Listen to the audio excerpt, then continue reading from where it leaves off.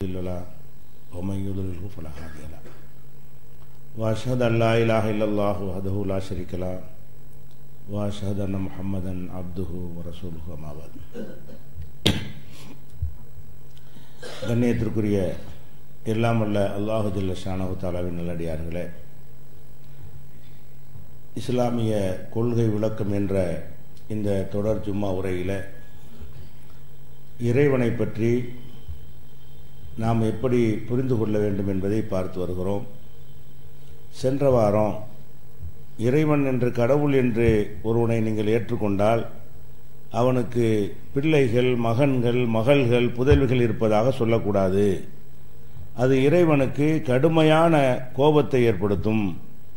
அல்லாஹுக்கு பிடிக்காத ஒரு கடுமையான வார்த்தை என்னவென்று சொன்னால் இறைவனுக்கு மகன் இருக்கிறான் என்று சொல்வதுதான் என்பதை சென்ற வாரம் பார்த்தோம். அதை இன்னொரு வசனத்தில் அல்லாஹ் சொல்லி காட்டுகிறான், ஒயுந்திர் அல்லதீன காலுத்தகதல்லாஹு வலதா.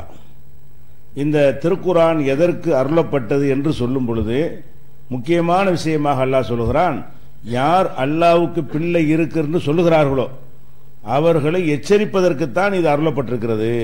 இந்த குரான் அருளப்பட்டதே எனக்கு பிள்ளைன்னு சொல்றீங்களா அப்படிங்கிற ஒரு கூட்டத்தை எச்சரிப்பதற்காகவும், அதாவது மாலகும் பிஹி மின் இல்மின் உலாலி ஆபாயிஹிம், இவர்களுக்கும் இது பற்றி அறிவு இல்லை, இவர்களுடைய முன்னோர்களுக்கும் அறிவு இல்லை. கபரத்து கலிமத்தன் தஹ்ருஜு மின் அஃப்வாஹிஹிம், அல்லாஹ்வுக்கு மகன் மகள் இருக்கிறார் என்று சொல்லக்கூடிய இந்த வார்த்தை அவர்கள் வாய்களிலிருந்து வருகிற மிக பெரிய வார்த்தையாகும். மனிதன் பேசுகிற பேச்சிலேயே கடுமையான கொடூரமான வார்த்தை என்னவென்று சொன்னால் அல்லாஹ்வுக்கு இறைவனுக்கு பிள்ளை இருப்பதாக சொல்வது என்று. யகூலுன இல்லா கதிபா, இவர்கள் பொய்யைத்தான் சொல்லுகிறார்கள், பொய்யை தவிர வேற சொல்லவில்லை என்றும் இதை பெரிய வார்த்தைங்கிறான். மனிதர்கள் வாயிலிருந்து வருகிற பெரிய வார்த்தை என்றால் கொடூரமான வார்த்தை. அல்லாஹ்வை பொறுத்த வரைக்கும் அவனுக்கு பிள்ளை இருப்பதாக சொல்வது ஏன் அப்படி கொடூர வார்த்தையாக இருக்கிறது? பிள்ளை என்றால் என்ன? நம்ம பிள்ளை என்றால் என்ன? ஒருவனுடைய பிள்ளை என்று எதை நம்ம சொல்லுவோம்? அவன் தயாரித்ததை பிள்ளை என்று சொல்ல மாட்டோம். அவன் ஒரு பெண்ணோடு இணைய வேண்டும், ரெண்டு பேரும் சேர வேண்டும், அதன் மூலமாக ஒரு வாரிசு உருவாகுது இல்லையா, அதைத்தான் பிள்ளை என்று சொல்லுவோம். ஒரு மாட்டுடைய பிள்ளையா குட்டி சொல்வதாக இருந்தாலும் ஒரு காளை மாடும் பசு மாடும் இணைந்து அது போடுகிற குட்டியைத்தான் அதனுடைய பிள்ளை குட்டி என்று சொல்லுகிறோம். இப்ப அல்லாஹ்வுக்கு பிள்ளைங்கும்போது அதில் என்ன வந்துவிடும் என்று சொன்னால், அவன் ஒரு வாரிசை உருவாக்குவதற்காக அவனுக்கு ஒரு துணைவி, ஒரு மனைவி இருக்கிறார், அந்த மனைவியோடு ஒரு சேருகிறார், அதன் மூலமாக அந்த மனைவி பிள்ளையை பெற்றெடுக்கிறார். அப்படிதான் வந்ததை புள்ளன்னு சொல்லுவோம். தயாரிக்கிறது உற்பத்தி ஆகிறதுனா புள்ளன்னு சொல்ல மாட்டோம். அல்லாஹ்வை பொறுத்த வரைக்கும் எல்லாமே ஆர்டர்ல உண்டாகிறது தான், ஆகுண்டு ஆகிவிடும். அப்ப ஆகு என்றால் ஆகும் என்று சொல்லும் பொழுது அவன் படைத்தவையாக எல்லாம் இருக்கும் பொழுது எப்படி நீங்கள் அல்லாஹ்வுக்கு பிள்ளைன்னு சொல்றீங்க? அப்ப அல்லாஹ்வுக்கு பிள்ளை என்று சொன்னால் அவனுக்கு ஆசை இருக்கிறது, அவனுக்கு காமம் இருக்கிறது, அவனுக்கு நம்மை போல ஒரு இச்சை இருக்கிறது, அதை தீர்த்து கொள்வதற்கு ஒரு மனைவி தேவைப்படுகிறது, அந்த மனைவியோடு அவன் சேர்ந்து பிள்ளை பெறுகிறான் என்றெல்லாம் சொன்னால் அது இறைவனுடைய இலக்கணத்திற்கே தகுதியற்றது. இறைவனுடைய இலக்கணமே என்னன்னா அகது, அவனுக்கு ஜோடி கிடையாது. எந்த ஒண்ணுக்கும் ஜோடி இருக்கும், ஒரு ஆண் பெண் இருக்கும், பொருள்கள்ல ஜோடி இருக்கும், அணுக்கள்ல ஜோடி இருக்கும், எல்லாவற்றிலையும் ஜோடியாக படைத்த அல்லாஹ் அவனை பற்றி சொல்லும் போது அல்லாஹ் அகதுங்கிறான். ஜோடி கிடையாது, நான் ஒரு ஆள் தான். ஒரு இனம்னு வச்சுக்கிறீங்களேன், ஒவ்வொரு இனத்துல ஒரு ஜோடி இருக்கும்டா, அல்லாங்கிறது என்ன ஒருத்தன் தான். அப்ப அல்லாங்கிறது ஆணும் அல்லாமல் பெண்ணும் அல்லாமல் அவன் மாத்திரமே இருக்கும் பொழுது அவனுக்கு பிள்ளைன்னு எப்படி நீங்க எந்த ஒரு இல்முல எந்த ஒரு அறிவுல நீங்கள் கற்பனை செய்கிறீர்கள் என்றும் அல்லாஹ் கேட்கிறான். எப்படி கேட்கிறான்னா, அதாவது வன்னஹு தஆலா ஜத்து ரப்பினா, நம்முடைய இறைவனுடைய வல்லமை உயர்ந்து விட்டது. மத்தகத சாஹிபத்தன் வலதா, அவன் மனைவியும் எடுத்துக்கொள்ளவில்லை, பிள்ளையும் எடுத்துக்கொள்ளவில்லை. மனைவி இருந்தா தானே பிள்ளை வரும் அப்படின்னு கூட ஒரு இடத்துல எல்லாம் கேட்கிறான். அண்ணா யகுன் லஹு வலதுன், அவனுக்கு எப்படி பிள்ளை இருக்க முடியும்? வலம் தகுன் லஹு சாஹிபத்துன், அவனுக்கு மனைவியே கிடையாதப்பா, அவனுக்கு மனைவிங்கிற ஒரு கான்செப்ட் இல்லை என்று சொல்லும் பொழுது அவனுக்கு எப்படி பிள்ளை இருக்க முடியும் என்று அல்லாஹ் கேட்கிறான். யாரெல்லாம் பிள்ளை என்று சொல்கிறார்களோ அவர்கள் அதற்கு முன்பாக அவனுக்கு மனைவி இருப்பதை ஒத்துக்கொள்கிறார்கள். அப்படி சொல்லாவிட்டாலும், யார் அவருடைய மனைவி என்று சொல்லாவிட்டாலும் ஒருவரை அல்லாஹ்வுடைய பிள்ளை என்று சொன்னார்களே ஆனால் அவனுக்கு மனைவி இருக்கிறார்கள், அவனுக்கு ஒரு மனைவியோ பல மனைவியர் இருக்கிறார்கள் என்று ஒத்துக்கொண்டால் மட்டும்தான் பிள்ளைங்கிற ஒரு உறவு வர முடியும். அப்ப அல்லாஹ்வுக்கு மனைவியே இல்லை என்று சொல்லும் பொழுது எப்படி பிள்ளைன்னு சொல்றீங்க என்று அல்லாஹ் ரப்பல் ஆலமீன் 6:101 வசனத்தில் கேட்கிறான். அடுத்து என்ன செய்யறான்னா, புள்ள எதுக்கு எனக்கு தேவை, முதல்ல புள்ளன்னு சொன்னீங்கன்னா அந்த கான்செப்ட்ல மனைவிங்கிறது வந்துருது. மனைவி என்று வந்துவிட்டால் அவன் ஒரு தேவை உள்ளவன் என்று ஆகிவிடுகிறது, ஒரு ஆசாபாசங்களுக்கு உட்பட்டவன் என்று ஆகிவிடுகிறது, மனைவியோட சேரணும் அந்த மாதிரியான ஒரு உணர்வுகள் இருப்பதாக ஆகிவிடுகிற காரணத்தினால அது இல்லைன்னு ஆயிடுச்சு. அடுத்து என்ன தேவை அல்லாஹ் அதை கேட்கிறான். மாக்கானல் இல்லாஹி எத்தகைய மின் வலதின், பிள்ளைகளை எடுத்துக்கொள்ள வேண்டிய தேவை அளவுக்கு இல்லையா, என்ன தேவை, நமக்கு தேவை இருக்கிறது, நமக்கு பிள்ளைகள் வேணும் என்றால் நம்ம உதவுவதற்காக தேவை இருக்கிறது, கொஞ்சுவதற்கு தேவை இருக்கிறது, நம்ம அவர்கள் கவனிப்பார்கள் என்பதற்காக தேவை இருக்கிறது, நம்முடைய சொத்துக்களை பாதுகாப்பதற்கு துணையாக ஒரு கட்டத்தில் நிற்பார்கள் என்பதற்காக தேவை இருக்கு. அவனுக்கு என்ன தேவை, மாக்கான இல்லாஹி எத்தகைய மின் வலதின், அவனுக்கு பிள்ளை எடுத்துக் கொள்கிற எந்த ஒரு தேவையும் கிடையாது. சுப்ஹானா, அவன் இந்த பலவீனங்களுக்கு அப்பாற்பட்ட தூய்மையானவன். சுப்ஹானா, இந்த மாதிரியான பலவீனங்கள் அவனுக்கு கிடையாது, தூய்மையானவன். அவனுடைய விஷயம் எப்படி என்று கேட்டால், இதா கலா அம்ரன், ஒரு காரியத்தை அவன் முடிவு செய்து விட்டால் இன்னமா யகூலு லஹு குன், ஆகுன்னு சொல்லுவான், ஃபயகுன், ஆகிவிடும். ஆகு என்றால் ஆகும் வல்லமை இருந்தால் பிள்ளை எதுக்கு, ஆகுன்னு ஆகிற போது யாரும் துணையாக இருந்து ஆக தேவையில்லை. ஒரு இதை அழிக்க வேண்டி இருக்கிறது, நமக்கு முடியாது, மகன் அனுப்பி நீ போய் பார்த்துட்டு வா, நமக்கு ஒரு வேலையை முடிக்க முடியவில்லை என்று சொன்னால் மகன் அனுப்பி பார்க்க சொல்லுவோம். அப்ப அந்த வேலையை பார்ப்பதற்கு மகன் தேவை இருக்கிறது, ஒரு நிர்வாகி தேவை இருக்கிறது. நான் எந்த வேலையை செய்யறா இருந்தாலும் ஆகுண்டு ஆகிருமே, ஆகு என்றால் ஆகிவிடும் என்ற அந்த உலகத்தை அழிக்கிறதுக்காக சொன்னா கூட ஒரு உத்தரவு தான், ஒரு உத்தரவில் அழிந்து விடும் என்ற நிலையில் நான் இருக்கும் பொழுது, குன் ஃபயகுன், ஆகு என்றால் ஆகிவிடும் என்கிற பவர் உள்ளவனாக நான் இருக்கும் பொழுது எனக்கு எதுக்கு பிள்ளை, எதுக்கு பிள்ளை இருக்குன்னு நீங்க நினைக்கிறீங்க என்றும் அல்லாஹ் கேட்கிறான். அதே போல் என்ன செய்யறான், ஹுவல் கனியூன், குழந்தை இருக்குன்னு சொல்வதற்கு அல்லாஹ் பதில் சொல்கிறான். வகாலு இத்தஹதல்லாஹு வலதா, இவர்கள் அல்லாஹ்வுக்கு பிள்ளை இருப்பதாக சொல்கிறார்கள். சுப்ஹானா, அவன் தூய்மையானவன். ஹுவல் கனியூ, அவன் தேவையே இல்லை. ஃபர்ஸ்ட் அதை விளங்கப்பா, இறைவன் சொன்னா தேவையில்லை, தேவையில்லை என்பதுல பிள்ளை வரும். பிள்ளை தேவையில்லை, மனைவி தேவையில்லை, உணவு தேவையில்லை, எதுவும் தேவையில்லை. எந்த ஒரு பொருளும் அவன் சார்ந்திருக்க வேண்டிய அவசியம் இல்லை, அவன் மட்டுமே இருப்பான். உலகத்தில் எதுவுமே இல்ல அழித்து விட்டால் கூட அவன் மாத்திரமே இருப்பான் என்று சொல்லும் பொழுது தேவையற்ற ஒருவனுக்கு ஏன் தேவை இருக்குன்னு காட்டுறீங்க. பிள்ளை என்றால் அவசியம் தான் ஆகுது. ஒருத்தர் பிள்ளை இருக்குன்னு சொன்னாலே அவர் அது விரும்பி இருக்கிறாரு, ஆசைப்பட்டிருக்கிறாரு, தேவைப்பட்டிருக்குன்னு அர்த்தம். பிள்ளை இருக்கு என்று சொன்னாலே அவன் தேவை உடையவன் என்று ஆகிவிடுகிறது, அவனுக்கு பிற பொருள்களை சார்ந்திருக்கிறான் என்று ஆகிவிடுகிறது. சார்ந்திருப்பவன் இறைவனா, எதையும் சாராது தனித்து நிற்பவன் இறைவன் அப்படிங்கிறது அல்லாஹ் கேட்கிறான். அல் கனியு, அவன் எந்த தேவையும் அற்றவன். லஹு மாஃபிஸ் ஸமாவாத்தி மாஃபில் அர்த், வானங்கள்ல உள்ள எதுவாக இருந்தாலும் பூமியில் உள்ள எதுவாக இருந்தாலும் எவராக இருந்தாலும் அவனுக்கு சொந்தமான பொருட்கள், நம்ம அவனுக்கு சொந்தமான பொருட்கள், உடைமை தானே தவிர பிள்ளை கிடையாது. அப்ப அல்லாஹ்வால் படைக்கப்பட்ட ஒரு உடைமை அவனுக்கு சொந்தமானவைகள். சூரியன், சந்திரன், எல்லா விதமான கோள்களாக இருந்தாலும் சரி, உயிருள்ள ஜீவன்களாக இருந்தாலும் சரி, மனிதர்களாக இருந்தாலும் சரி, அவனுக்கு உடைமையான ஒரு அடிமை பொருள்கள் தான் அது. அப்படிங்கும் பொழுது எப்படி பிள்ளைங்கிறீங்க? இந்த குமின் சுல்தானின், இதுக்கு உங்கள்கிட்ட ஆதாரம் இருக்குதா, ஆதாரம் இருக்குதா? கடவுளுக்கு பிள்ளை வேணுங்கிற ஒரு லாஜிக் சொல்லு. கடவுள்னு ஒருத்தனை ஏற்றுக்கொள்வதாக இருந்தால் கடவுள் இருக்கார்ல, பிள்ளை இல்லாம இப்படி இருப்பார்னு சொல்லு அப்படின்னு ஒரு லாஜிக் இருக்கணுமா? ஒரு அறிவோட சான்று சொல்லுன்னு கேட்கறான். பிள்ளை இல்லை என்பதற்கு சான்று அல்லாவே சொல்லிடுறான். எனக்கு தேவையில்லை, எல்லாம் எனக்கு செய்ய முடியும், இது பொருத்தமா இருக்கிறது, அறிவுக்கு ஏற்புடையதாக இருக்கிறது. நீங்கள் பிள்ளை வேணும் நீங்க சொன்னீர்களே, ஆனால் அந்த வாதத்தில் உள்ள பலவீனம் என்ன? அந்த வாதம் கடவுளை நிறுவ உதவுமா? கடவுளை கண்ணியப்படுத்த உதவுமா? கடவுள் கடவுள் இல்லைண்டாவதற்கு உதவும். பிள்ளைலாம் தேவைப்படுது, பொண்டாட்டிலாம் தேவைப்படுது, அப்ப நான் நீ ஒண்ணுதானப்பா அப்படிங்கிற கொண்டை நிப்பாட்டிமே தவிர அவனை கடவுளாக நிறுத்தாது என்பதற்காக வேண்டி அல்லாஹ் கேட்கிறான். இந்த குமின் சுல்தான், இது குறித்து சான்று இருக்குதா? ஆதாரம் காட்டுவியா? அறிவியல் பூர்வமா நிரூபிப்பியா? அல்ல லாஜிக்காக தர்க்க ரீதியாக உனக்கு நிரூபிக்க இயலுமா? அப்ப இறைவனுக்கு பிள்ளை இருக்குன்னு சொல்வது உன்னுடைய கடவுள் கொள்கையை அழிச்சு நாசமாக்குற ஒரு சித்தாந்தம். பிள்ளை இல்லை என்று சொல்வதுதான் கடவுள் கொள்கையை உறுதிப்படுத்தக்கூடிய சித்தாந்தம் என்பதற்காக அல்லாஹ் இப்படியும் கேட்கிறான். அதே போல நபிகள் நாயகம் ஸல்லல்லாஹு அலைஹி வஸல்லம் அவங்களுடைய காலத்தில் மக்காவில் இருந்தாங்க, மதீனாவில் இருந்தாங்க. ரெண்டு சாரார்ட்டமே இந்த கொள்கை இருந்தது. மக்காவில் உள்ளவர்கள் எந்த கொள்கையில் இருந்தார்கள்? அல்லாஹ் இந்த வானவர்கள் மலக்குன்னு சொல்றோம்ல, அவங்களும் மலக்குகளை நம்பினார்கள். மலாய்க்கத்துன்னு சொல்லிக் கொண்டிருந்தார்கள். அல்லாஹ் என்று சொன்ன மாதிரியே மக்காவுடைய காபிர்கள் மலக்குகள் மலாய்க்கத்துகள் என்கிற வார்த்தையும் அதனுடைய அர்த்தத்தையும் விளங்கி வைத்திருந்தார்கள். இறைவனுக்கு வானவர்கள் இருக்கிறாங்க நம்பினாங்க. ஆனா அந்த வானவர்களை எப்படி நம்பினார்கள் என்று கேட்டா, அல்லாஹ்வுடைய பொம்பளை பிள்ளைங்க இவங்கெல்லாம். அவங்க என்ன கொள்கை வச்சிருந்தாங்க?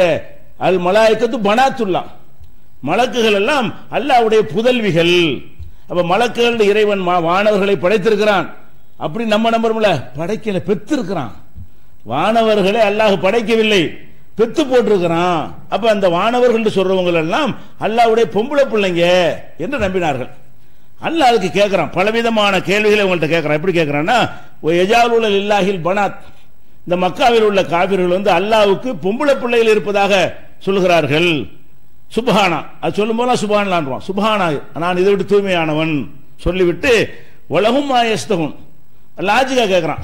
சரி, எனக்கு பொம்பளை பிள்ளைங்கிறீங்களா, மலக்கெல்லாம் பொம்பளை பிள்ளைங்கிற, நீ உனக்கு பொம்பளை பிள்ளை விரும்பி ஆம்பளை பிள்ளை விரும்பியா? அல்லாஹ் கேட்கிறான். உலகும் மாயஸ்தகும், இவர்களுக்கு மட்டும் ஆசைப்படக்கூடிய ஆண் பிள்ளை வேணுமா, எனக்கு வானவர்கள்லாம் பொம்பளை பிள்ளை அப்படிங்கிறான். பிள்ளை இருக்குன்னு சொல்றதில்ல கூட, எந்த பிள்ளை பிறப்பதை விரும்ப மாட்டானோ, எந்த பிள்ளை பிறந்த அதை சொல்லி காட்டுறான். எப்படி சொல்றான்னா, ஒய்தா புஷிர் அகதும் பில் உன்சா, இவங்களுக்கு பொம்பளை பிள்ளை பிறந்த நற்செய்தி சொல்லப்பட்டால் லல்ல வஜ்ஹுஹு முஸ்வத்தா, முகமெல்லாம் கருத்து போயிருது. அடே உனக்கு பொம்பளை பிள்ளை பிறந்துச்சுடா, மூஞ்சி கருத்து, பொம்பளை பிள்ளை எனக்கா எப்படி என்று கருத்து. அப்போ அவளை வெறுக்கத்தக்கதை நினைக்கிறீங்களா? உனக்கு வந்து பொம்பளை பிள்ளைகள் வெறுக்கத்தக்கன்னு சொல்றியடா, நீ சொல்லலாமா? நீ வந்து அல்லாஹ் சித்தாந்தப்படி தப்பா போயிடுத.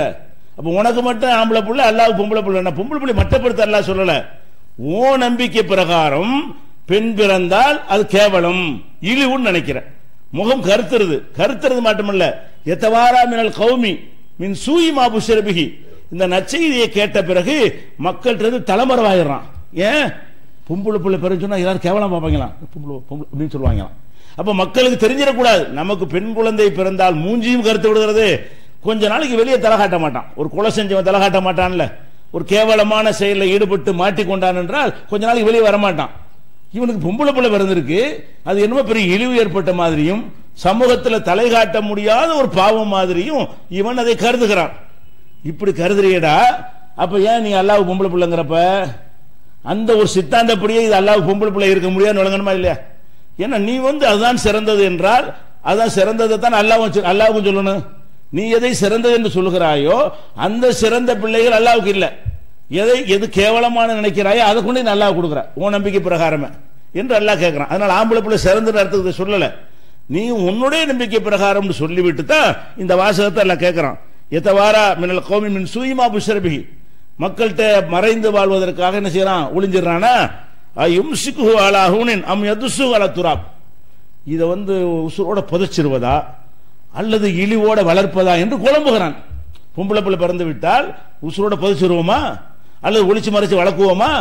இப்படி எல்லாம் ஒரு மோசமா நினைக்கிறீடா. அல்லாஹ்வுக்கு என்ன பொம்பளை பிள்ளைங்கிறீங்க? அந்த நம்பிக்கை தப்பு. உன் நம்பிக்கை பிரகாரம் சொல்லலாமா என்பதற்கு அல்லாஹ் கேட்கிறான். சா அமா யஹ்குமூன், இவங்க சொல்ற தீர்ப்பு மகா கெட்ட தீர்ப்பாக இருக்கிறது. பொம்பளை பிள்ளை கெடுதி, அல்லாஹ்வுக்கு இருக்கிறதெல்லாம் பொம்பளை பிள்ளைங்கிறான். பொம்பளை பிள்ளை மகா கெட்டது, ஒளிஞ்சு வாழ்ற அளவு கேவலமானது, உசுரோடு புதைக்கிற அளவு கேவலமானது, அப்படியான ஒரு கேவலமானது அல்லாஹ் எடுத்துக்கொண்டான் என்று கேட்கிறீடா என்று லாஜிக்கா என்ன செய்யறான், அவங்க நம்பிக்கைக்குள்ள புகுந்து அல்லாஹ் வந்து பதில் சொல்றான். இது 16:59 வசனத்தில் இருக்கிறது. அதே மாதிரி அப்ப அஸ்வாக்கும் பில் மணின், உங்களுக்கு மட்டும் அல்லாஹ் ஆண் குழந்தைகளை தேர்ந்து தந்து விட்டானா, ஒத்தகத மினல் மலாய்க்கத்து இனாசா, வானவர்கள் அவனுக்கு பொம்பளை பிள்ளை ஆக்கி கொண்டானா, உங்களுக்கு மட்டும் ஆம்பளை பிள்ளையா சிறந்ததாக்கி விட்டு அவனுக்கு பொம்பளை பிள்ளை எல்லாம் மட்டும் ஆக்கி கொண்டானா, இன்னக்கும் தகூலுன கௌலன் அலீமா, நீங்கள் பயங்கரமான சொல்லை சொல்கிறீர்கள். அல்லாஹ்வுக்கு வானவர்களை பிள்ளைகள் பொம்பளை பிள்ளைகள் என்று சொல்வது கெட்ட ஒரு காரியம் என்பதை அல்லாஹ் சொல்றான். இதே மாதிரி அவங்க யார் வானவர்கள் அதையும் சொல்றான்ல, வானவர்கள்னா அவங்க அடிமைகள் பா, பல் இபாது முக்ரமூன், எந்த வானவர்களை நீ பிள்ளைகள் என்று சொல்றியோ பிள்ளை கிடையாது, அவனால் படைக்கப்பட்டவர்கள். படைக்கப்பட்டது பிள்ளை ஆகாது. நம்ம ஒரு பொருளை உருவாக்கி நம்ம பிள்ளையாது, பொருளை நம்ம படைத்தோம் தயாரித்தோம் என்று சொன்னால் நமக்கு உடமையான ஒரு பொருள் சொல்லுவோமே தவிர, அந்த பொருள் வந்து என் புள்ள, நான் தான் கஷ்டப்பட்டு இதை தயாரித்தேன் அதனால என் புள்ள நம்ம சொல்லுவோமா? நம்ம விளையாட்டு பொருளை தயாரிப்போம், இத்தனை ரொட்டி தயாரிப்போம், சோறாக்கிட்டு தான் என் புள்ளன்னு சொல்லுவோமா? நம்ம செஞ்சது இப்படி பிள்ளையாகும். நாம ஒன்றை செய்து விட்டோம் என்று சொன்னால் அது பிள்ளையாகுமா? அப்ப நம்ம வாழ்க்கையில எவ்வளவு பொருட்களை தயாரிக்கிறோம், உற்பத்தி பண்ணுறோம், இத்தனை நிறுவனங்கள்லாம் அந்த பொருட்களை உற்பத்தி பண்ணி சந்தையில் விடுகிறார்கள். அந்த பொருளுக்கெல்லாம் அப்பன்னு சொல்ல முடியுமா? அந்த பொருள்லாம் அவர் பெற்ற பிள்ளைண்டா சொல்ல முடியும்? அப்ப அல்லாஹ் என்ன செய்யறான்னு கேட்டா, ஃபஸ்தப்திஹிம், அவங்கள்ட்ட ஃபத்வா கேளுங்க. அலி ரப்பிக்கல் பனாத்து, உன்னுடைய இறைவனுக்கு மாத்திரம் பொம்பளை பிள்ளைங்க, உலகமுல் பனூன், உங்களுக்கு மாத்திரம் ஆம்பளை பிள்ளைகளா என்று ஃபத்வா கேளுங்க, அவங்கள்ட்ட கேளுங்க. அது கேட்கிறான், கலக்குனல் மலாய்க்கத்தை இனாதா, பொம்பளைகளை வந்து மலக்குகளை வந்து பெண்களாக படைக்கும் பொழுது ஒஹும் ஷாஹிதும், இவங்க ஷாஹிதா இருந்தாங்களா, சாட்சியா இருந்தாங்களா, நான் பொம்பளை பிள்ளைய படைச்சேங்கிறத பார்த்து கொண்டு ஆமா அல்ல பொம்பளை பிள்ளை தான் படைச்சான் என்று சொல்வதற்கு பெத்தான் அப்படின்பதற்கு ஒன்று ஆதாரம் இருக்குதா என்று இந்த நபிகள் நாயகம் காலத்தில் இருந்த மக்கா காபிர்கள்ட்ட வானவர்களை பொம்பளை பிள்ளை நினைச்சான் பாருங்க. அதுக்கு இப்படிப்பட்ட மறுப்பு கொடுக்குறான். பிள்ளையே கிடையாது. பொதுவா அவர்கள்ட்ட இருந்த நம்பிக்கை வந்து பொம்பளை பிள்ளைகள் மலக்குகள்லாம் பொம்பளை கிடையாது, அவங்களுக்கு எவ்வளவு சக்தியில் எல்லாம் கொடுத்திருந்தாலும் அடிமை, ஜிப்ரீல் அடிமை தான், மீகாயில் அடிமை தான், எவ்வளவு உயர் பவர்ல இருக்கக்கூடிய வானவர்களா இருந்தாலும் அல்லாஹ் பொறுத்த வரைக்கும் அவங்க அடிமை தான். அந்த சக்தி எல்லாம் கொடுத்துருக்கான், தேவைக்கு எடுக்கதான் எடுத்துருவான். அந்த மாதிரியான ஒரு அடியார்கள் தானே தவிர லா யஸ்பிகுனஹு பில் கௌலி, எப்படிப்பட்ட அடியார்கள் என்று சொன்னால் அவனை முந்தி பேச மாட்டார்கள். அல்லாஹ் சொல்ற கேட்டுக்கிட்டு அடிமையாக கையை கட்டி நிற்பாங்க, பிள்ளைகள் அப்படி நிற்க மாட்டாங்க. அப்ப அந்த மாதிரியான அடிமைகளை எப்படி நீங்க புள்ளன்னு சொல்றீங்க? இப்படி இந்த சித்தாந்தத்தை மறுப்பதற்கும் இந்த குர்ஆன் அருளப்பட்டிருக்கிறது. அதுக்கு மதீனாவுக்கு போனாங்களா, அங்க இதே மாதிரி நம்பிக்கை. மதீனாவுக்கு போனால் அல்லாஹ்வுக்கு பிள்ளை இருப்பதாகத்தான் அங்க உள்ள ரெண்டு சாரார், ஒன்னு நசாராக்கள் இருந்தார்கள், இன்னொன்னு யகூதிகள் இருந்தார்கள். யகூதிகளும் அல்லாஹ்வுக்கு பிள்ளை என்ற கொள்கையில் இருந்தார்கள். அங்க இருந்த யகூதிகள், நசாராக்களும் அல்லாஹ்வுடைய பிள்ளை இருப்பதாக சொன்னார்கள். அதுக்கு அல்லாஹ் பதில் சொல்றான், காலத்தில் யகூதிகள் சொல்கிறார்கள் உசைர் இப்னுல்லாஹ், உசைர்னா எஸ்ரான்னு சொல்லுவாங்க. அந்த எஸ்ரா என்பவர் அல்லாஹ்வுடைய மகன். எஸ்ரா என்பவர் அவங்களுக்கு ரொம்ப ஹீரோவா இன்னைக்கு இருக்கிறாங்க. எஸ்ரா தான் அவங்களுக்கு பெரிய ஒரு சூப்பர் ஹீரோ அவங்களுக்கு. அப்ப யூதர்கள் சொல்கிறார்கள் உசைர் இப்னுல்லாஹ், உசைர் என்பவர் அல்லாஹ்வுடைய மகன் என்று சொல்கிறார்கள். காலத்தின் நசாராக்கள் சொல்கிறார்கள் அல் மசீஹு இப்னுல்லாஹ், ஈசா அவர்கள் அல்லாஹ்வுடைய, மசீஹ்னா ஈசா அவர்கள் அல்லாஹ்வுடைய மகன் என்று சொல்கிறார்கள். அந்த மக்களுடைய நம்பிக்கையையும் அல்லாஹ் என்ன செய்யறான், கேள்வி கேட்கிறான். எப்படி இது சொல்றீங்க என்று கேட்கிறான். இன்னொரு இடத்துல சொல்றான், யா அஹ்லல் கிதாப், வேதமுடையவர்களே. ரெண்டு பேர் தான் இருந்தாங்க. நபிகள் நாயகம் ஸல்லல்லாஹு அலைஹி வஸல்லம் மதீனாவுக்கு போன பொழுது வேதம் கொடுக்கப்பட்ட சமுதாயமாக யூதர்கள் இருந்தார்கள், யகூதிகள் இருந்தார்கள். அன்றைக்கு நசாராக்கள் என்று சொல்லக்கூடிய கிறிஸ்தவர்கள் இருந்தார்கள் மதீனாவில். அவங்கள பார்த்து குர்ஆன் பேசுகிறது, யா அஹ்லல் கிதாப், வேதமுடையவர்களே, லா தகுலு ஃபீ தீனிக்கும், உங்களுடைய தீனில், உங்களுடைய மார்க்கத்தில் எல்லை மீறாதீங்க. நீங்க ஒரு மார்க்கத்தில் இருக்கிறீங்க, அந்த மார்க்கத்துக்குன்னு சில வேதம் கோட்பாடுலாம் இருக்கிறது, அதை மறந்து அதை மீறி நீங்கள் எல்லை மீறி விடாதீர்கள். லா தகுலு ஃபீ தீனிக்கும், உங்களுடைய தீனில் நீங்க எல்லை மீறீங்க. நீங்க எதை தீன் என்று நினைக்கிறீர்களோ அதை விட்டு நீங்க வெளியே வர்றீங்க, வெளியே வந்துடாதீங்க. ஒலா தக்கூலு அலல்லாஹி இல்லல் ஹக், அல்லாஹ்வை பற்றி உண்மையை தவிர வேற எதுவும் பேசாதீர்கள். முக்கியமா வரம்பு மீறது என்ன, அல்லாண்டா யாருங்கிறத உண்மையா பேசுங்க, அல்லாஹ் விஷயத்தில் வரம்பு மீறி பேசாதீர்கள் என்று அவங்க அழைக்கிறான். இன்னமல் மசீஹு ஈசா இப்னு மரியம், மரியமுடைய மகனாகிய ஈசா அவர்கள் ரசூலுல்லாஹ், அல்லாஹ்வுடைய தூதர் தான். அவங்கள நீங்க என்ன செய்றீங்க, மகன் சொல்றீங்க. நான் ஒருவன் இருக்கிறேன் என்பதை உலகத்திற்கு சொல்வதற்கு நான் அனுப்பிய தூதர், இறைவன் இருக்கிறான் என்பதை உலகத்திற்கு சொல்வதற்காக அல்லாஹ்வால் அனுப்பப்பட்ட தூதர் தானே தவிர அவர் என்ன கிடையாது, இறைவன் கிடையாது, பிள்ளை கிடையாது. ஓ கலிமத்துஹு, அல்லாஹ்வுடைய உத்தரவால் உருவானவர், கலிமா ஆகின்ற ஆனவர். ஓ அல்காஹா இலா மரியம், மரியமுக்கு அந்த உத்தரவை பிறப்பித்தான். மரியமுக்கு ஒரு ஆர்டர் பண்றான், பிள்ளை உண்டாகிவிட்டார். அப்ப ஆர்டர் பண்ணி எப்படி ஆதம் அலைஹிஸ்ஸலாத்து ஆகு என்றவுடன் ஆகிவிட்டாரோ, ஹவ்வா அவர்கள் எப்படி அல்லாஹ்வுடைய உத்தரவை கொண்டு ஆகிவிட்டாரோ அந்த மாதிரி ஆனாரு. ஆணுடைய விந்த கொண்டு உருவாமல அப்படி இல்லாம அந்த மரியமுக்கு அல்லாஹ் என்ன செய்யறான், ஒரு கட்டளையை பிறப்பிக்கிறான். கலிமாண்ட கட்டளை, உத்தரவு. கலிமாவை போடுகிறான், வார்த்தையை போடுகிறான், ஆகுண்டு அவர் ஆகிவிடுகிறார். அவருக்கு ஒரு கற்பிணி ஆகிறார், குழந்தை பெற்றிருக்க உத்தரவு உண்டானது. அல்லாஹ் ஆகுண்ட ஆனதுனால அல்லாஹ்வுடைய புள்ள, அல்லாஹ்வே வந்து அவங்களோட சேர்ந்தான், பிள்ளையை பெற்றான் அர்த்தம் வராது. எப்ப அப்படியே ஆதம் அல்லாஹ்வுடைய பிள்ளையாயிருவாரு. ஆதம் எதுல பிறந்தாரு, ஆகுண்டதான் ஆனாரு. ஆதம பிறக்கிறதுக்கு இந்த விந்து இதெல்லாம் முட்டையெல்லாம் இல்லையே.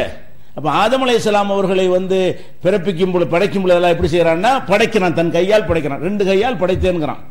இன்னும் சொல்ல போனா இன்ன மசல ஈசா இந்தல்லாஹி கமசலி ஆதம், ஈசாவுக்கு உதாரணம் ஆதமை போலதான். அவரை ஹலகுஹு மின் துராப், மண்ணால் படைத்து குன் ஃபயகூன் ஆகுன்னு ஆயிட்டாரு. இவர் என்ன செய்யறாரு, மரியமுக்கு உத்தரவு போடுறான் ஆகுண்டு ஆகிவிட்டு.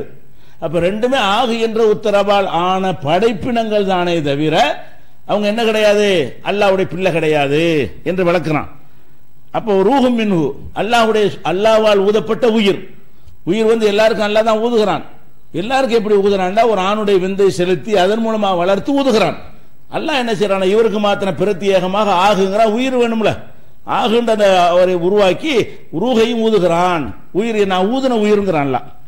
அடுத்து சொல்லுகிறான் ஆமினு பில்லாஹி ருசுலிஹி, நீங்கள் அல்லாஹ்வை நம்புங்கள், ரசூல்மார்களை நம்புங்கள். அந்த மக்கள் கேட்கிறான், யாருக்கு, வேதமுடைய மக்களை பார்த்து கேட்கிறான், நீங்கள் அல்லாஹ்வை நம்புங்க, அவன் அனுப்பிய தூதர்களை நம்புங்கள். வலா தகூலு சலாசா, மூவர் என்று சொல்லாதீங்க, கடவுள் 3 பேர்னு சொல்லாதீங்க, திரித்துவம் என்று சொல்லாதீங்க, கடவுளை 3 பேரா சொல்லாதீர்கள். இன்தஹு ஹைருல் லக்கும், இதிலிருந்து நீங்கள் விலகிக் கொள்ளுங்கள், உங்களுக்கு நல்லது. அல்லான்னு ஒரு சூப்பர் பவரா நான் இருக்கிறேன். ஒரு தந்தை மகனுக்கு அறிவுரை சொல்லும்போது எவ்வளவு ஒரு அறிவோடவும் அக்கறோடும் சொல்வார்களோ, அப்படி அல்லாஹ் கேட்கறான். அப்படி கேட்கறான், ஏங்க உங்க மார்க்கத்தை பொய் சொல்றீங்க, அல்லாஹ் பேர்ல இருக்குமா பொய் சொல்றீங்க? இது நீங்கள் அல்லாஹ் ரசூல் சொன்ன நம்புங்க, சொன்னது நம்புங்க, அவங்க சொல்லாததுக்கு நீங்க நம்புறீங்க அப்படிங்கிற மாதிரி அல்லாஹ் என்ன செய்யறான். ஈசா அவர்கள் கூட இயேசுநாதர் சொல்றாங்களே, அவர் கூட நான் அல்லாஹ்வுடைய மகன் சொன்னதே கிடையாது, பின்னாடி அவங்க சொல்லிக்கிட்டாங்க. அப்ப அவங்க அல்லாஹ்வுடைய தூதராக இருக்கும் பொழுது எதற்காக நீங்கள் அவங்களுடைய மகன் சொல்றீங்கன்னு கேட்டுட்டு, வலாத்த கூல சலாசா, 3 பேர் கடவுள்னு சொல்லாதீங்க, இன்தஹு ஹைருல் லக்கும், இதிலிருந்து நீங்கள் விலகி கொண்டீர்களே ஆனால் அது உங்களுக்கு நல்லது, உலகத்துக்கும் நல்லது. 2 அர்த்தம் வச்சுக்கலாம். இன்னமல்லாஹு இலாஹுன் வாஹித், அல்லாஹ் என்று சொல்பவன் ஒரே இலாஹு தான், ஒரு கடவுள் தான். சுப்ஹானஹு அன் யகூன லஹு வலதுன், அவனுக்கு பிள்ளை இருப்பது தேவையே கிடையாது, அதை விட்டும் அல்லாஹ் தூய்மையானவன், பிள்ளை இருப்பதை விட்டும் தூய்மையாக இருக்கிறான். லஹு மாஃபிஸ் ஸமாவாதி மாஃபில் அர்த், வானத்தில் உள்ளவை பூமியில் உள்ளவை எல்லாம் அவனுக்கு சொந்தமான உடைமை பொருட்கள். ஈசா நபி உட்பட, ஈசாவா இருந்தாலும் அவனுக்கு சொந்தமான இந்த நம்ம காசு கொடுத்து வாங்கினா எப்படி நமக்கு சொந்தம், அப்படித்தான் அல்லாஹ்வுடைய பார்வையில் எல்லாருமே. அல்லாஹ்வுடைய பார்வையில அவனுக்கு சொந்தம். ஆதம் அலைஹிஸ்ஸலாத்துக்கு அத்தனை பேரும், இந்த வானபூமியில் அத்தனை பொருட்களும் அவனுக்கு உடைமையானது, என்ன வேண்டாலும் செய்வான், பிள்ளையா வந்துட மாட்டாங்க என்று அல்லாஹ் ரப்பல் ஆலமீன் 4:171 சொல்கிறான். அதே மாதிரி என்ன செய்யறான்னு கேட்டா, காலத்தில் யஹூது உசைர் இப்னுல்லாஹ், உசைரை அல்லாஹ்வுடைய மகன் என்று சொல்கிறார்கள். காலத்தில் நசாரால் மசீஹ் இப்னுல்லாஹ், மசீஹை அல்லாஹ்வுடைய மகன் என்று சொல்கிறார்கள் நசாராக்கள். ذالک قولهم بافواههم, இது உங்கள் வாயால் சொல்கிற வெத்து வார்த்தை. வெத்து வார்த்தைங்கிற அர்த்தமற்ற வார்த்தை. அல்லாஹ்வுடைய மகன் ஈசா என்று சொல்வதும் அல்லாஹ்வுடைய மகன் எஸ்ரா என்று சொல்வதும் வெற்று வார்த்தையாகும். யுலாஹிஊன கௌலல்லதீன கஃபரு மின் கப்லு, இவர்களுக்கு முன்னால் நிராகரித்தார்களே அவங்களுடைய சொல்லையே இவர்கள் அப்படி பிரதிபலிக்கிறார்கள். இவங்களுக்கு வேதத்து வருவதற்கு முன்னாடி ஒரு கூட்டம் இருந்து அல்லாஹ்வுக்கு பிள்ளை இருப்பதால கற்பனை செஞ்சாங்களே, அதை ஈசா நபியும் மூசா நபி உசைர்லாம் ஒழித்தார்களே, அந்த ஒரு கொள்கை ஒத்திருக்கிறார்கள். எந்த கொள்கை இவங்க ஒழித்தாங்களோ அந்த கொள்கைக்கு ஏற்ப நடக்கிறார்கள் சொல்லிட்டு, காத்தரஹமுல்லாஹ், அல்லாஹ் இவர்களை அழிப்பான். அன்னா யுஃபகூன், எங்கே திசை திருப்பப்படுகிறீர்கள், எப்படி நீங்க திசை மாறி செல்கிறீர்கள், சிந்திக்காமல் இருக்கிறீர்கள் என்று அல்லாஹ் கேட்டுக்கிறான். இத்தகது அஹ்பாரஹும் ஒரு ஹுபானஹும் அர்பாபு மின் தூனில்லாஹ், அல்லாஹ்வை விட்டுவிட்டு பாதிரிமார்களையும் மதகுருமார்களையும் கடவுள் என்று ஆக்கி கொண்டீர்கள். ஓ மசீஹபட மரியம், மரியமுடைய மகன் மசீகையும் ஈசாவையும் கடவுளாக ஆக்கி கொண்டீர்கள் என்று அல்லாஹ் சொல்லிவிட்டு, ஒமா உமிரு இல்லாலி யாபுது இலாஹன் வாஹிதா, ஒரு அல்லாவை வணங்குவதற்கு தவிர இவர்கள் கட்டளையிடப்படவில்லை. அப்ப உங்களுடைய வேதத்தில் உங்களுக்கு போட்ட கட்டளை அல்லாஹ் வணங்கணுங்கிறது தான், ரசூலை நம்பணுங்கிறது தான், அல்லாவுக்கு பிள்ளை இல்லைன்னு நம்புவதுதான், 3 கடவுள் இல்லை என்று சொல்வதுதான், ஒரே தேவனை வணங்க வேண்டும் என்பதுதான் உங்களுக்கு இடப்பட்ட கட்டளையை தவிர புள்ளியை எடுத்துக்கொள்ளும்படி நான் கட்டளை போடவில்லை என்று சொல்லி அந்த வேதமுடைய மக்களுக்கும் அல்லாஹ் சொல்கிறான். அப்ப அல்லாஹ் ரப்பல் ஆலமீன் கடவுளின் பெயரால மனைவி இருப்பதாக சொல்வது, மகன் இருப்பதாக சொல்வது, அண்ணன் தம்பி இருப்பதாக சொல்வது, மாமன் மச்சன் இருப்பதாக சொல்வது, இந்த மாதிரி ஆம்பளை பிள்ளை இருப்பதாக சொல்வது, பொம்பளை பிள்ளை இருப்பதாக சொல்வது, இதுகள் எல்லாம் இஸ்லாமிய அடிப்படைக்கு மாற்றமானது, கடவுள் கொள்கைக்கு எதிரான. இஸ்லாத்துக்கு வெளியே நின்று பார்த்தால் கூட கடவுள் நம்பிட்டியா, இப்படி இருந்தா தான் கடவுளுக்கு லாயக்கு. கடவுள் நம்பாட்டி அதுக்குரிய ஆதாரங்களை பேசணும். கடவுளை நம்பிட்டேன்னு சொன்னா இப்படியான ஒருத்தர் என் கடவுள் நமக்கு இருக்கணும், இந்த மாதிரியான ஒரு ஆசை கொண்டவர், தேவை உள்ளவர், அப்ப மலை ஜலம்லாம் கழிப்பார், எல்லாம் முடியாதுல பொண்டாட்டி வேணும் நீங்க இப்ப சொல்ல ஆரம்பிச்சிட்டீங்களோ அப்ப பொண்டாட்டி வேணும் செத்துவன் சொல்ல ஆரம்பிச்சிருவோம். கடைசியில பார்த்தா அது ஒரு மனிதனாக போய் நிப்பாட்டப்படும். கடவுள் என்பவன் மனிதன் மாதிரி வந்து அப்படின்னா கடவுளை இல்ல, இந்த கடவுளை இல்லைன்ற கொள்கைக்கு போறது காரணம் என்ன? இதுதான். கடவுள் இருக்குன்னு சிந்திச்சு விளங்குறான். அந்த கடவுள் யாருன்னு விளக்குவதில் தவறு செய்யும் பொழுது இந்த கடவுள் வேணாண்டு போயிடறான். நாத்திகர்கள் உருவாவதற்கு, கடவுள் மறுப்பார்கள் உருவாவதற்கு முக்கிய காரணம் கடவுள் பெயரால் சொல்லப்படுகிற கட்டுக்கதைகள் தான். இப்ப கடவுள்னா தனித்தவர், எந்த ஒரு தேவையற்றவர் என்று நம்ம நினைத்தால்தான் அது கடவுள் கொள்கைக்கு சரியானது என்பதை இரண்டாவது நம்பணும். கடவுள் ஒருத்தன் என்று நம்பணும். கடவுளுக்குன்னு சொன்னா புள்ள குட்டி கிடையாது என்பதை நம்பணும். அடுத்ததாக வந்து கடவுள் ஒருத்தர் நம்பணுங்கன்னு வைங்க, பலவீனங்கள் எதுவுமே அவருக்கு இருக்கக்கூடாது. அல்லாஹ்வை பற்றி நம்பக்கூடிய முக்கியமான விஷயம் என்ன? அல்லாஹ் தூங்குறான்னு நினைச்சிடக்கூடாது. ஏன் அப்ப அந்த மாதிரி நினைச்சிருக்கிறார். நம்ம சமுதாயத்தில் கூட அதை இப்ப நினைவுபடுத்த வேண்டியிருக்கிறது. நாங்கள் எல்லாம் சிறுவர்களா இருக்கிற நேரத்தில் பயான் பண்ணுவார்கள், அஜத்துமார்கள் பயான் பண்ணி மீளாது விழா அந்த விழான்னு பண்ணுவார்கள். அப்ப எப்படி பண்ணுவார்கள் என்று கேட்டா, ரசூல்லா மேராஜுக்கு எல்லாம் கூட்டு போனா அது ஓகே, மேராஜ் வரைக்கும் ஓகே. உண்மையோட பொய்யத்தான் கலப்பாங்க. பியூர் பொய்யா இருந்தா கண்டுபிடிச்சிருவோம். பியூரா முழு பொய் இருக்கல ஈஸியா கண்டுபிடிச்சிருவோம். நாலு உண்மையோட ஒரு அஞ்சாவது பொய்ய கலந்தா அது உண்மையா இருக்கிற மாதிரி இது உண்மையா இருக்குன்னு நினைப்பு வந்துடும். அதுக்காக என்ன செய்வாங்கன்னா, மேராஜ் சம்பவத்தெல்லாம் அல்லாஹ்வுடைய ஆற்றலை காட்டுவதற்காக மேராஜுக்கு அல்லாஹ் அழைத்து சென்று ரசூல்லாட்ட பேசினான். பேசும்போது ரசூல்லா கொஞ்சம் சத்தமா பேசிட்டாங்க. முகமது சத்தம் போடாத, சத்தத்தை குறை. தொட்டில் அப்துல் காதர் ஜிலானி முடிச்சிருவாரு. அப்துல் காதர் ஜிலானி தூங்குறானா தொட்டில், அல்லாஹ்வுடைய பிள்ளையா அவரு, அல்லாஹ்வுடைய பிள்ளையாக அவர் தொட்டில தூங்கிக்கிட்டு இருக்கிறாரு. நீ சத்தம் போட்டு பேசி எழுப்பி விடுறாத. அப்ப இவங்க எந்த கொள்கை இருக்குன்னு பாருங்க. நம்ம ஒரு சிறு வயசுல நம்முடைய உலமாக்கள் அல்லாஹ்வுக்கு பிள்ளை இருக்குங்கிற ஒரு சித்தாந்தத்தை எப்படி விதைச்சிருக்காங்கன்னு பாருங்க. இந்த மாதிரி கதைகள்லாம் நம்ம காதால கேட்டிருக்கிறோம் பயான்கள்ல. அப்ப குழந்தை இருக்கிறாரு, முஹீதீன் முடிச்சு கொள்வாரு, நீ வந்து சத்தம் போடாது என்று சொன்னால் முஹீதீன் யாரு? அவர் எங்க போனாரு? அங்கே தொட்டில் கட்டி கிடக்குது.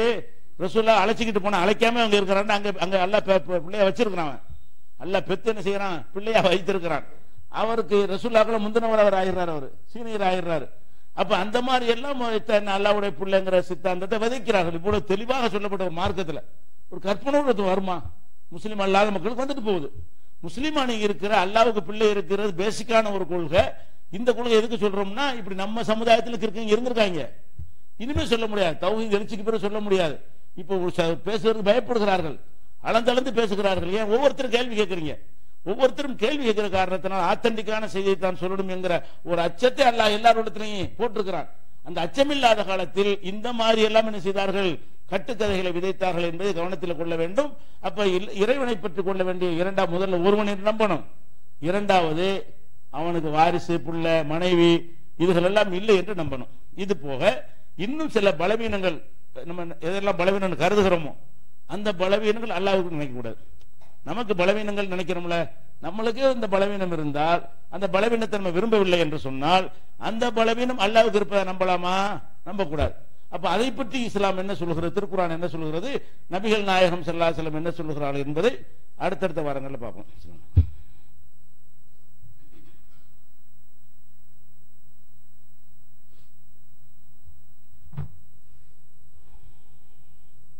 அன்பிற்குரிய சகோதரர்களே, இந்த வாரம் முக்கியமான ஒரு விஷம பிரச்சாரம் நடப்பதை நீங்கள் எல்லாம் பார்த்திருப்பீர்கள்.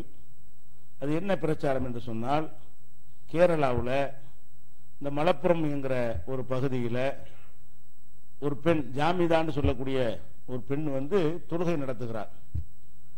ஆண்கள் எல்லாம் அணிவகுத்து நிற்கிறார்கள். ஆண்களுக்கு பெண் தொழுகை நடத்துகிறார். இது ஒரு பெரிய புரட்சி என்று சொல்லி டிவி சேனல்கள் எல்லாம் அந்த வீடியோக்களை போட்டு காட்டிக்கொண்டே இருக்கிறார்கள்.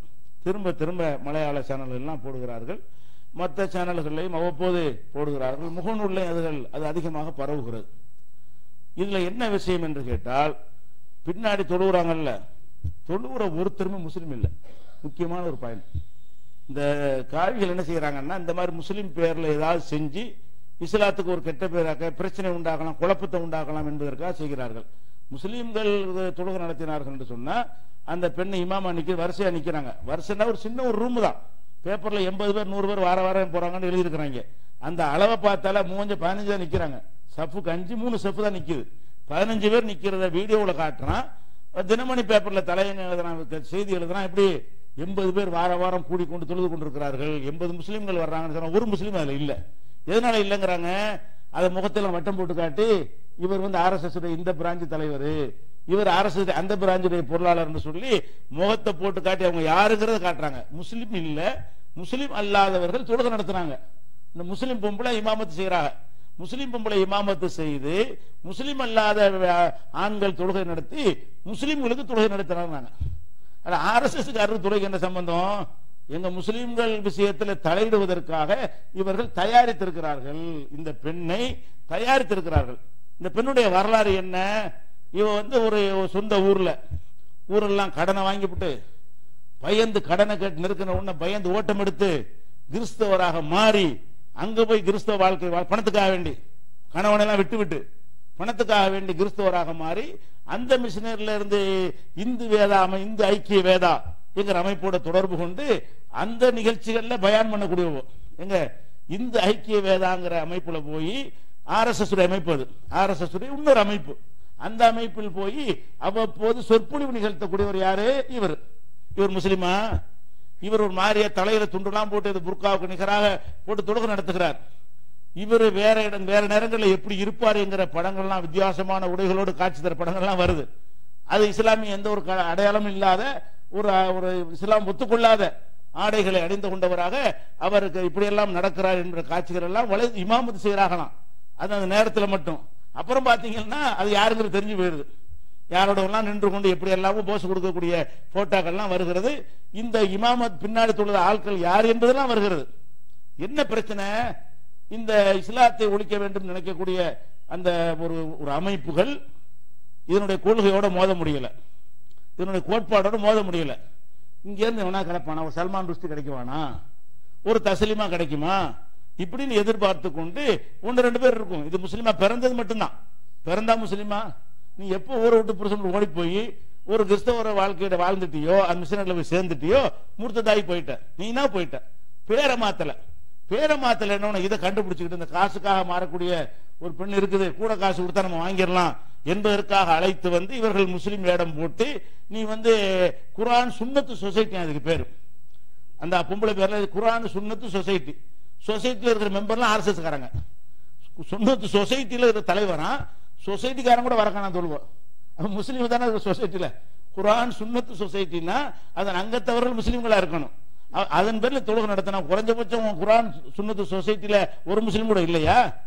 இந்த தொழுகை நேரத்தோட ஒத்துழைப்பு செய்ய வரமாட்டான்டானா? அப்ப இருக்கிறதா முஸ்லீம் அல்லாத இந்துக்கள் சாதாரண இந்து மக்கள் இல்ல, காவி வெறி பிடித்தவர்கள் நிற்கிறார்கள். அப்புறம் என்னன்னு கேட்டா, இதற்கு முன்னாடியே பாங்கு சொல்லக்கூடாது, பாங்கு சொல்வது குர்ஆனில் கிடையாது என்றெல்லாம் இந்த அல்லாஹ் அக்பர் குர்ஆன்ல காட்ட இயலுமா? இந்த தொழுகை அல்லாஹ் அக்பர் காட்டும்ல, அல்லாஹ் அக்பர் கிடையாதான் குர்ஆன்ல. தொழுகை நடத்துறாங்கல்ல இந்த டிராமா தொழுகை, ஒரு சஜிதா குனியும் போது அல்லாஹ் அக்பர் குனிவோம், எந்திரிக்கும் போது சமி அல்லாஹ் லிமன் ஹமீதாமோ, எந்திரிக்கும் அல்லாஹ் அக்பர். தொழுகை ட்ரைனிங். தொழுகை முஸ்லீம் எப்படி தொழுகிறான்னு பார்த்திருந்தா கூட இப்படி தொழுக முடியுமா? முஸ்லிம்களுடைய பழக்கம், முஸ்லீம் என்ன செய்யறான்னு தெரியாம அப்படி வளர்ந்த ஒரு பெண் வந்து ஒரு ஜமாத்து தொழுகை நடத்தக்கூடிய ஒரு காட்சி மாதிரி காட்டுறாங்க. எதுக்கு இந்த ஈனத்தனமான வேலை? நீங்கள் இஸ்லாமிய கொள்கையோடு மோதுவதா இருந்தா நேரம் வந்து கேளுங்க, எந்த கொள்கை சரின்னு பேசுவோம். அல்ல பெண்கள் இமாமத்து செய்யலாமா என்பதை விவாத பொருளாக்கி கேளுங்க, பேசுவோம். பெண்கள் தொழுகை நடத்தக்கூடாது, இமாமத்து செய்யக்கூடாது ஆண்களுக்கு என்பது சட்டம். அதுல எந்த ஒரு பெண் உரிமை பறிக்கப்படுதலும் இல்லை. அது பற்றி விவாதம் பண்ணுவோமா? அப்படி நீ நேரடியாக வரணுமே தவிர இப்படி ஒரு இஸ்லாம் எதை இல்லைன்னு சொல்லுகிறதோ அதை இஸ்லாம் என்ற கலர்ல காட்டினால் முஸ்லிம் குழப்பம் ஏற்படும். இஸ்லாத்துல இல்லாத ஒன்றை இஸ்லாம் என்று சொல்லி முஸ்லிம் பெயரை கொண்டு காட்டினா என்ன வரும்? இப்படி செய்யலாம் போல இருக்க.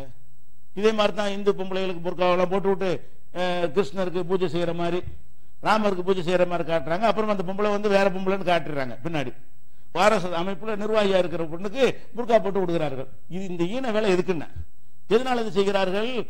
முஸ்லீமா இருந்து கூட இப்படிலாம் செய்யலாம் போல இருக்க, முஸ்லீமா இருந்து கொண்டு இந்த பூஜைகள்லாம் கலந்து கொள்ளலாம் போல இருக்க, முஸ்லீமா இருந்து கொண்டு இந்த மாதிரியான பிரமத கலாச்சாரங்கள் அப்படி மூழ்கிடலாம் போல இருக்க, அப்படி நம்ம சமுதாயத்திலும் பெண்கள் இருக்கிறாங்களே என்று காட்டினால் இதை வைத்து பலவீனமானவர்கள் வந்துருவாங்க. இதுக்கு தான் அவங்க செய்யறாங்க. இந்த மாதிரியான ஈன வேலைகள் வந்து இஸ்லாம் வந்து உடன்படவே இல்லை. இந்த வேலையை நாங்க செய்ய மாட்டோம். இந்த மாதிரி நேருக்கு நேரம் எதா இருந்தாலும் கூடும்னா கூடுமோ, கூடாட்டி கூடாதுமோ. அப்ப அந்த மாதிரியான வழிமுறையை நீங்கள் இஸ்லாத்தை பிடிக்காட்டி எதிருங்க, பிரச்சனை இல்லை.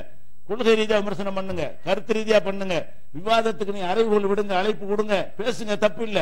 இந்த செட்டப் வேலை இருக்கு. முஸ்லிம் இஸ்லாத்தை விட்டு வெளியேறி கிறிஸ்துவராக மாறி அப்புறமேல உங்களோட வந்து சேர்ந்து இந்துவாக மாறிவிட்ட ஒரு பெண்ணுக்கு முஸ்லிம் வேஷத்தை போட்டு பெயரை மாத்தலைங்கிற வைத்துக்கொண்டு, பழைய பெயர் இருக்கிற வைத்துக்கொண்டு அவங்களுக்கு முஸ்லிம் பட்டத்தை கட்டி என்ன செய்றீங்க, இஸ்லாத்தை வந்து விமர்சிக்க விடுறது. பாங்க சொல்லக்கூடாது பள்ளியாசல்ல, பாங்க இஸ்லாத்தில் இல்ல, அப்ப இருக்கிற குழப்பம் வரும். அது முஸ்லிம் பேர்ல சொன்னா, குரான் சுன்னத்து சொசைட்டில சொன்னா அதான். அதுக்கு தான் குரான் சுன்னத்து சொசைட்டி. குரான் சுன்னத் சொசைட்டிங்கிற அந்த குரான் சுன்னத்து சொசைட்டில நீ தொழுகை இருக்குதா? நீ தொழுது அந்த தொழுகை வந்து குரான்ல இந்த மாதிரி தொழுகை இருக்கா? நீ செஞ்ச இந்த தொழுகை சுன்னத்துல இருக்குதா? அப்ப குரான்ல இல்லாத சுன்னத்திலும் இல்லாத ஒன்றை நீ செய்தால் நீ குரான் சுன்னத்து சொசைட்டி ஆகுமா? அப்ப இது வந்து ஒரு இஸ்லாத்தை குழப்பம் பண்ணுவதற்காக வேண்டி இஸ்லாத்தை விட்டு வெளியேறி மதம் மாறி 2 மதத்துக்கு பெல்ட் அடித்து இன்னும் அதிக காசு கொடுத்தால் இன்னொரு மதத்துக்கு போகக்கூடிய ஒரு பெண்ணை பிடித்து வந்து ஏன் இந்த வேஷம் போடுகிறீர்கள்? இது வந்து வெளித்திருச்சு போட்டாங்களா? கேரளா பூரா நாரி போகுது. படத்தை போட்டு இவர் முஸ்லிமா, இவர் யார் தெரியுமா, இவர் தான் இந்த அமைப்புடைய இந்த தலைவர் காட்டுறாங்க. அப்ப தொழுகை இப்படி பாக்குறாரு, தொழுகை நடக்குது இப்படி பாக்குறாரு, இப்படி எந்த முஸ்லிமா நிப்பான அப்படி அவர் தான் அந்த காவியில் தலைவர். அந்த தொழுகை முறை தெரியாம ஒருத்தர் இப்படிங்கிறான் ஒருத்தர் அப்படிங்கிறான். பாத்தீங்கன்னா பல விதமாக அந்த தொழுகை அந்த வீடியோ பார்த்தா உங்களுக்கு தெரியும். அப்ப இஸ்லாத்துக்கு எதிராக இந்த மாதிரியான சதி வேலைகளையும் செய்கிறார்கள். இதெல்லாம் அவங்க பழிக்க யாபத்தில் வைத்துக் கொள்ள வேண்டும். மூமின்கள் யாரும் இறை நம்பிக்கை உள்ள எந்த ஒரு முஸ்லீம் எல்லாம் ஆட்டம் காண மாட்டான். அவனுக்கு தெரியும் குரான்ல உள்ளது மார்க்கம் என்று, அவனுக்கு தெரியும் நபி சொன்னது மார்க்கம் என்று. அதை ஒரு காலத்திலேயே மாற்ற முடியாது என்பது அவனுக்கு தெரியும், மாற்ற அவசியமில்லை என்று தெரியும். இந்த வழிமுறைகள் இங்கு தோற்று விடுகள் என்பதை மாத்திரம் அந்த காவிகளுக்கு நம்ம சொல்லிக்கொண்டு முடிவு செய்கிறோம். அஸ்ஸலாமு அலைக்கும்.